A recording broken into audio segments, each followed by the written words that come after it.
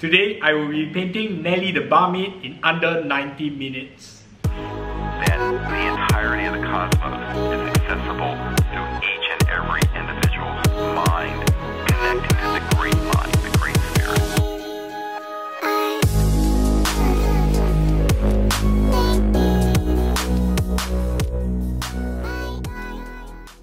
Welcome back to the channel, collectors. So in this Painter in 90 Minutes series, I'm painting one Zombicide hero figure per day for as long as this lockdown period ends. Alright, so I hope to continue this even after the lockdown period. So this gives me an opportunity to have a set of nicely painted miniatures so that after this lockdown period, I can have a game of Zombicide with the people I like and love. Alright, today we'll be painting Nelly the Barmaid. Today's topic will be discussing satin finishes and glossy finishes. So why do I pick this topic today? Because Nelly has the same color for the cloak and the armor. Both are black, but then the thing is you have to portray both of them pretty differently. So I'm going to show you guys my technique and how I differentiate these two different surfaces even though they are using the same color. Alright, so if you're ready, let us begin. Okay, welcome back to another 90-minute painting challenge. Today we'll be painting Nelly the Barmaid from Zombicide Black Plague. This is the ultimate survivor version of her, which means she survived the first Black Plague and now she's back with more armor and stronger than ever. Okay, so in today's video, what I'll be discussing more or less would be how to differentiate materials. As you guys can see, Nelly is cloaked in a black cloak, and she also has this black armor plate on her chest and in various parts of this model. So it's gonna pose a challenge because now we have a black vest and black armor plates, so this model might look a little bit boring. And today's purpose of this video is I'm gonna illustrate to you guys how to differentiate black metals, which is probably gloss, versus a black satin cloak, which is probably made of silk.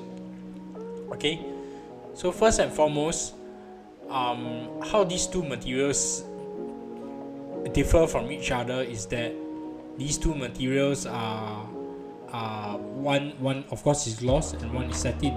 And because by nature of being glossy, the glossy material will tend to have more highlight color. The value distribution will tend to be more highlight rather than mid-tone, whereas the satin color will have more mid-tone than highlight, which I'll be demonstrating during this video. Right now we are just placing the shadow colors.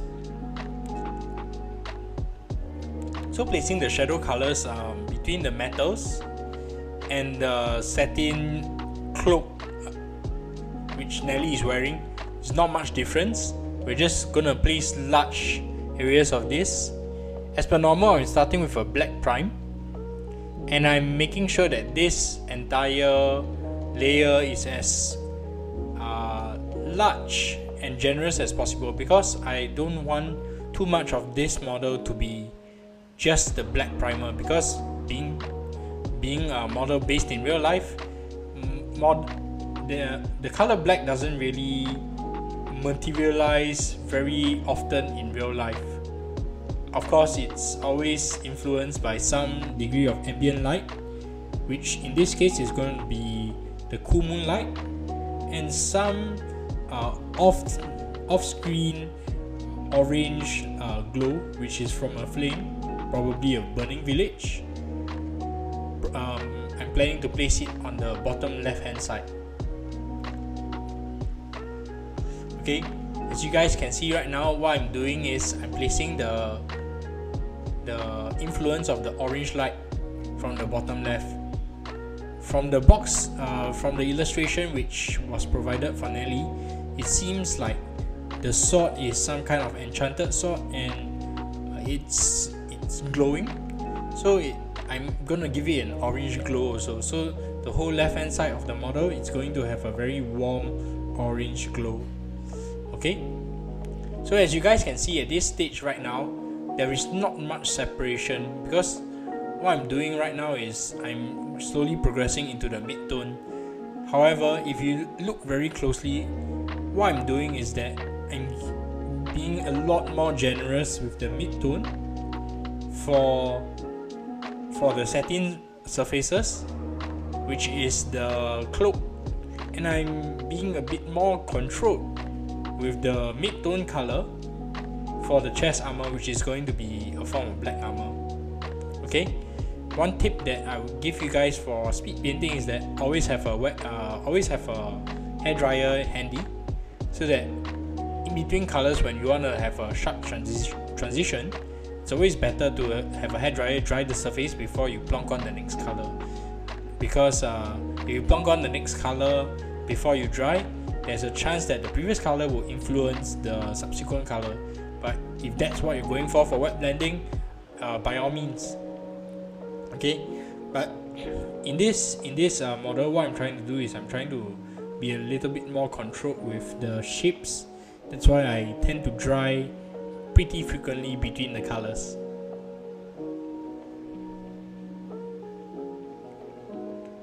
If you want to see the black armor done in a more in-depth fashion, you can check out the link on the top right corner right now. We're going to place a card there, and the links will be in the show note for reflective black metal. Okay, the version of this black armor that Nelly is wearing is a shortened down and a bridge version of this armor. I'm gonna give Nelly this normal color red leather gauntlets, so we can break the monotony apart. We are also intending to give Nelly a gold emblem on her chest, and the trims of the armor will also be gold in color.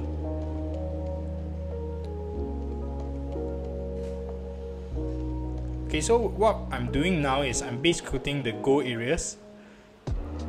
I'm using a mix of red oxide and black from the Chimera range in a ratio of about 50-50 to base coat the gold areas. And I'm also using yellow oxide to give her that her signature tan skirt that she wears. So right now I'm focusing on just base coating everything, and I'm gonna give her a basic skin tone. So how I mix the basic skin tone would be I use Joe Sonia skin tone. I mix it with a bit of red and a bit of olive green from Joe Sonia range to also just balance out the red.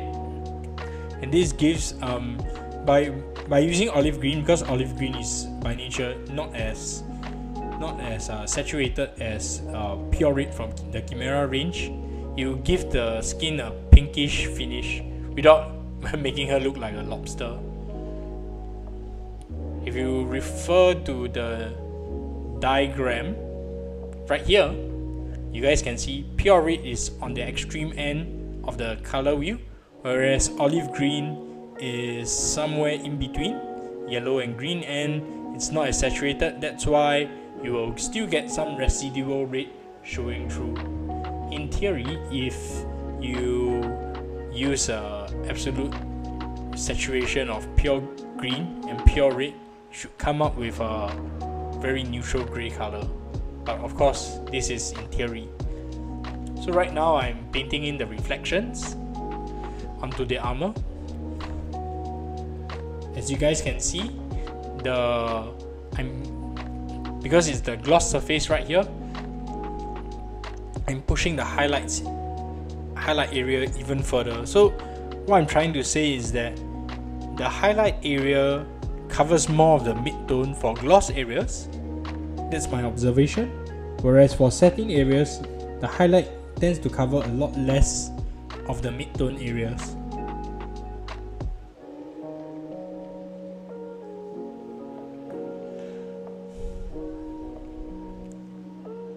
So right now we are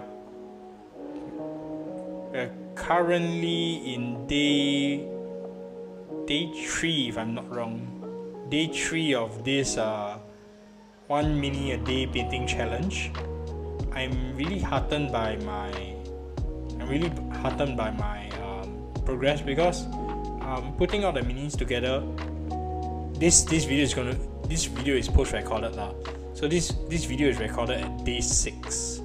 But putting all the minis together, I'm really very happy, because they aren't really good in close up, but the thing is, when you look at them at a distance, they serve a really nice purpose, and when you play them on the tabletop, they're gonna look really awesome. And painting all of them in a very thematic fashion, where all of them have a orange glow somewhere on the model to show that they are trying to help a burnt village. And I think putting all of them together is just gonna be very satisfying when it finishes. Okay, so now we have 1 hour of this challenge remaining.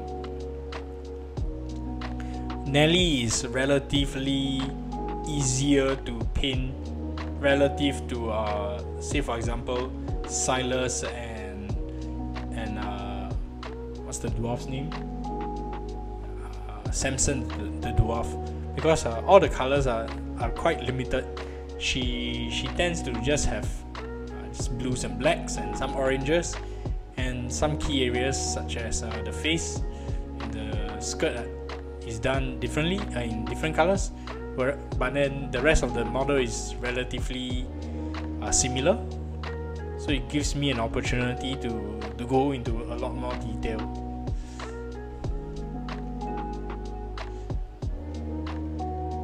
As you guys can see, the gloss surface tends to go to a higher value also, so that's the second difference between satin and gloss finishes.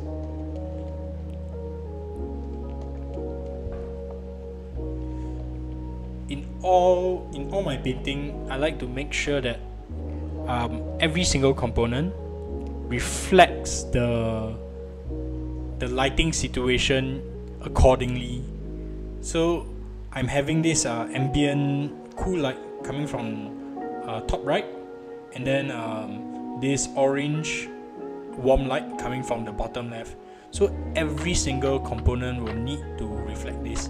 While I'm painting the gold right now, you will see in the later stages I will put a little bit of this orange ambient light from the bottom, so that every single component sings a very coherent tune that communicates this to the viewer.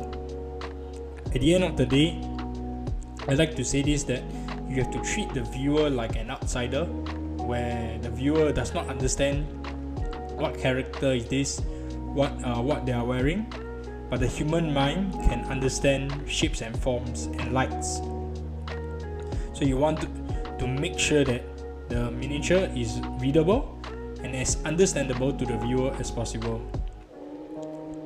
So coherency is one of those tips and tricks that you can employ to make sure that the entire model is immediately or easily understandable by the viewer. So right now I'm painting in the highlights for the for the gold. More detailed version of this gold NMM recipe can be found in the video on the top right hand corner right now. Okay, the links will also be in the show notes if you want to look at how I paint this realistic NMM gold. Of course, this is a very abridged version of this. I'll go into a lot more detail in that tutorial, which I highly recommend you to have a look.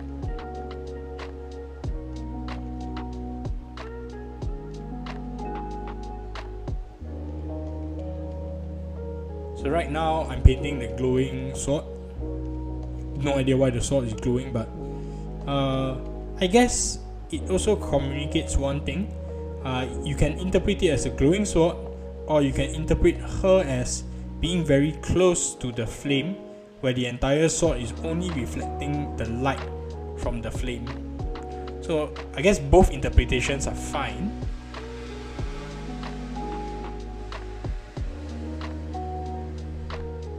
Okay, we are halfway into the challenge right now.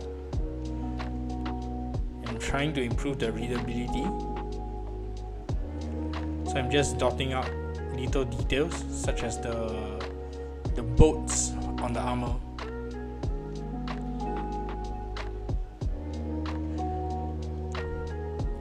So as you can see right now, the gloss armor stands out a lot more than the satin cloak on her head.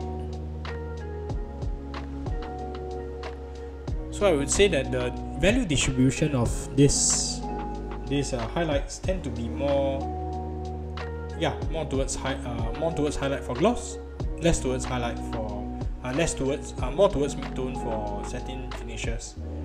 In addition, the highlight color for the satin finishes tend to be a lot more saturated, whereas the gloss areas tend to have a higher value and lower saturation for the color used. As you guys can see, I'm really taking my time with Nelly. Nelly is a lot more manageable than many of the other miniatures, which I like because it gives me a lot more time to put in a lot more detail and make sure that the definition is a lot better relative to the rest of the other miniatures. As you guys can see, I even have time to texture the glove, the gauntlet.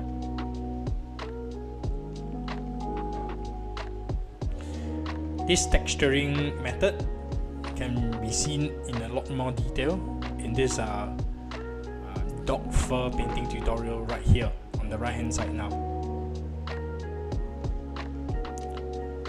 So this painting challenge that I'm going for is I'm gonna paint one miniature in 90 minutes every day as a warm-up to my day, so that at the rest of the day I can continue painting, and I'm trying to experiment and learn things. Hopefully within this 90 minutes I'm training something, because every day when I'm painting I have an objective in mind when I'm trying to learn something.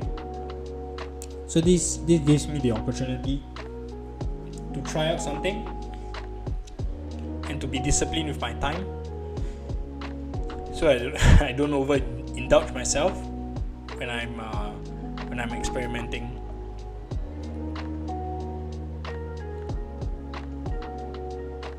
So one common mistake many beginner painters tend to do is that they highlight the strands of hair rather than highlighting the hair as a volume. So if you see how I highlighted Nelly's hair, I highlighted it as a partial orb rather than the individual strands where I'll paint in the fringe. Okay, right now I'm focusing on the readability function of the face of Nelly.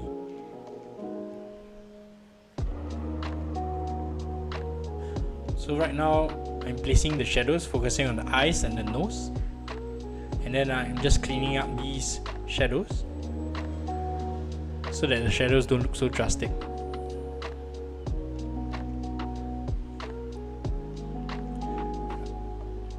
In subsequent videos I might even do a 1 hour video to show how I can improve on miniatures after this 1.5 hour painting session.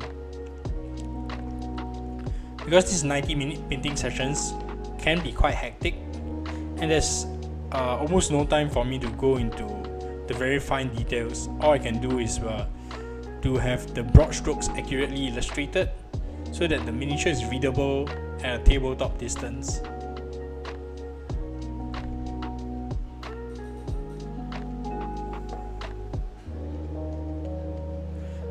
So with Nelly's face, I'm also faced with a little bit of challenge because her fringe overhangs her face. And and that will result in a cast shadow. And I'm also gonna paint a bit of cast shadow on her face, as well as on her little skirt there.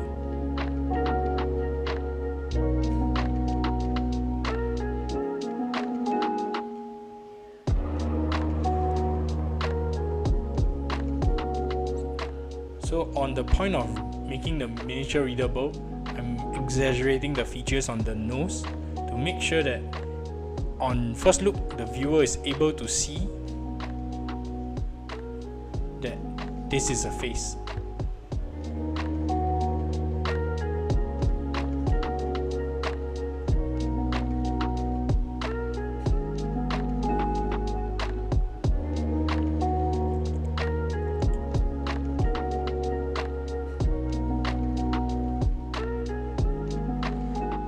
So I'm about done with my conversation for today about finishes, satin versus gloss. I hope you found this format useful, so that I don't need to go too much in depth with the colors, and I can talk about some concepts which probably can be useful to many of you guys. These videos are a lot longer and they take a lot of time to produce. So I would really appreciate if you really think that I deserve it, give me a thumbs up, subscribe to my channel because this helps a lot, and if possible, head on to the Patreon and become a patron today. I understand if you can't afford, but of course, if you can, it'd be really nice.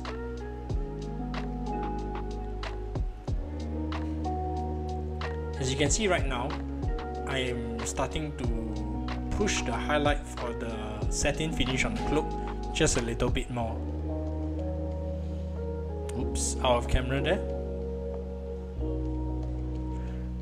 As you guys can see, that highlight color, it's a lot more saturated versus that glint on the chest armor.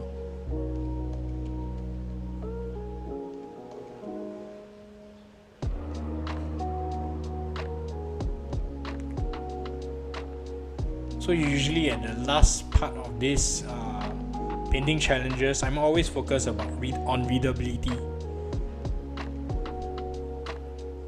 So what I'm doing about readability is I'm always cleaning up the shapes, cleaning up the highlights, cleaning up the shadows, so that on first look the shapes are at least correct. While the blends are horrible, the shapes are at least correct. Pushing the highlights here and there a little bit more, because while the blends are horrible, blends to me tend to be a function of time. The more time you put in, the smoother the blend can be. But at a very bare minimum, the shapes and the highlights, midtones, and the shadow placements in terms of shape needs to be correct.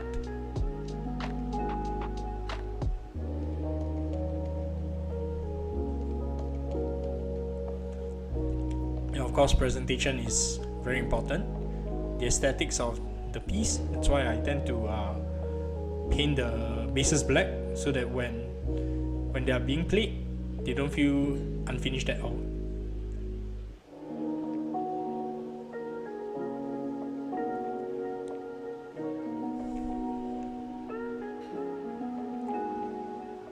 So just some pointers for today.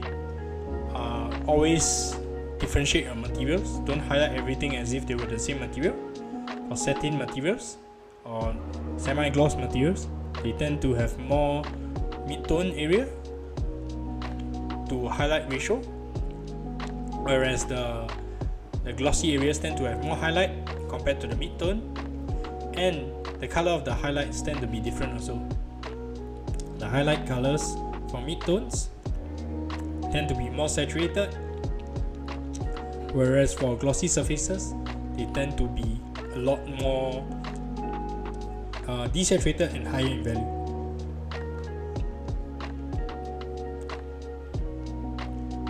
So I hope you found this video useful, and this is the final product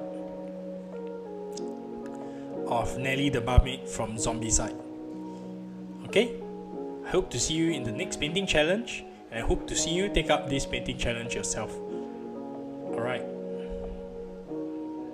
see you in the next video.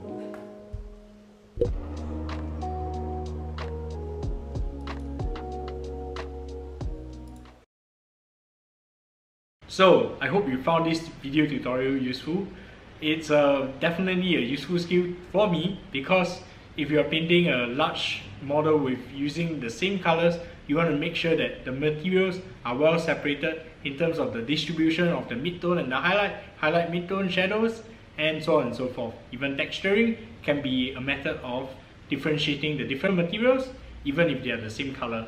Alright, so if you think I deserve it, please subscribe right now. Please subscribe right now. Alright, click the like button, click the bell notification icon, smash that all the way through so you know when we post the next videos and you won't miss a video from us ever again. Hopefully, YouTube says it's working, so I gotta believe that it's working. Alright, so we post videos on Mondays, Wednesdays, Fridays, and Saturdays. But because I'm producing so many daily miniature paintings, I'm pretty confident that we are going to post much more often than that. Alright, so if you really want to support the channel, and if you can afford it, please head on to our Patreon now. I would really appreciate if you become a Patreon. $2 Patrons get extended play footage for many of our videos, and also you guys get to have exclusive content if you guys go up to the higher tiers. Alright, I hope that all of us get to become better painters together, and I hope to see you in the next video. See you.